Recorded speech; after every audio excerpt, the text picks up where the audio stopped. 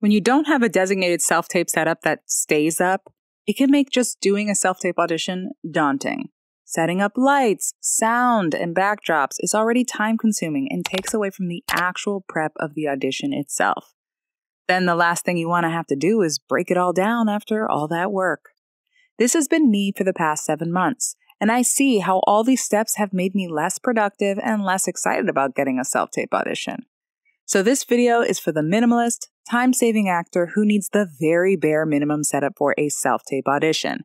It's also perfect for travel, when you have roommates, a small studio apartment, or no extra room to set up bulky lights and put up backdrops, or if you're just feeling lazy. So let's get after it.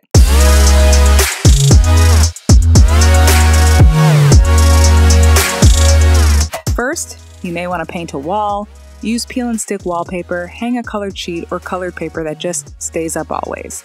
I'm not a fan of white backdrops, and you can watch this video to see why. These are the only equipment you will need for your self-tape: a tripod, a phone, a portable lighting kit, and an easy plug-in directional mic. All of these products will be mounted on this super affordable mounting contraption called a video rig. It's really compact and easily stowable. Now, let's see these tools in action. First, the tripod. I love my Manfrotto because it's so easy to use, really light, and folds down compact. It's especially good for when I'm out of town and I can just throw it in my luggage in case I need to do an audition while I'm away. Then, the video rig. It has so many mounting docks to hold the light, your phone, and mic to be put on your tripod in any direction.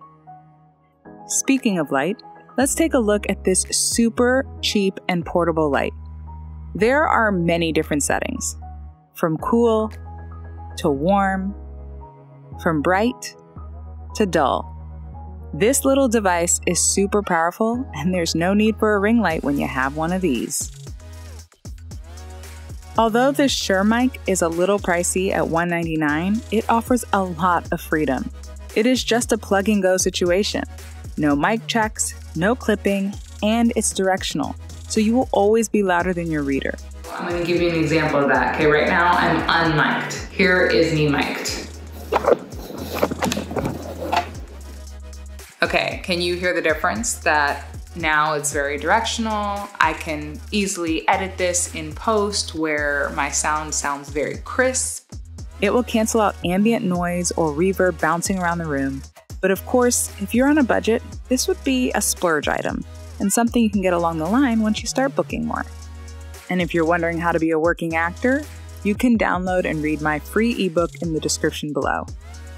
Now the only thing left is where to put your reader if you don't have a live one.